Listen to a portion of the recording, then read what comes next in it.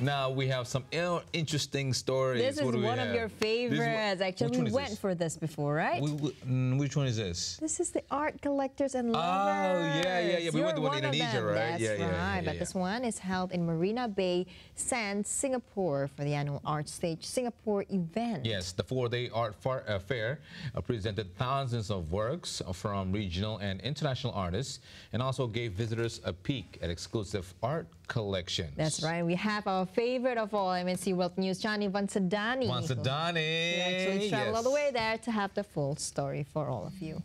Here she is.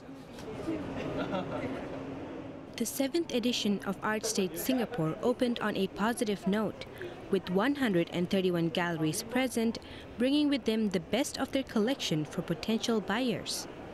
Art Stage Singapore has enjoyed success in the hands of its founder, Lorenzo Rudolph. The annual event is credited in helping to consolidate Southeast Asian galleries and give them a collective platform to reach an international audience. And on the other side, it's not only market pure, I think it's a cultural event. And if we see Asia, and especially also Southeast Asia, one of the, if not the most important part of this entire ecosystem that it functions as a market are the collectors.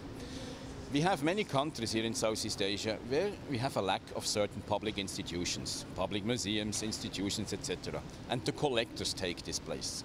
The collectors are the buyers of the artists, the friends of the artists, the supporter of the artists, and without many of these collectors, nothing would happen.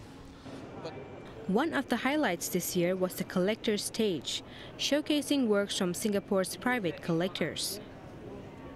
Prominent names were spotted among the collectors, who often prefer to hide, with equally prominent works from world-renowned artists.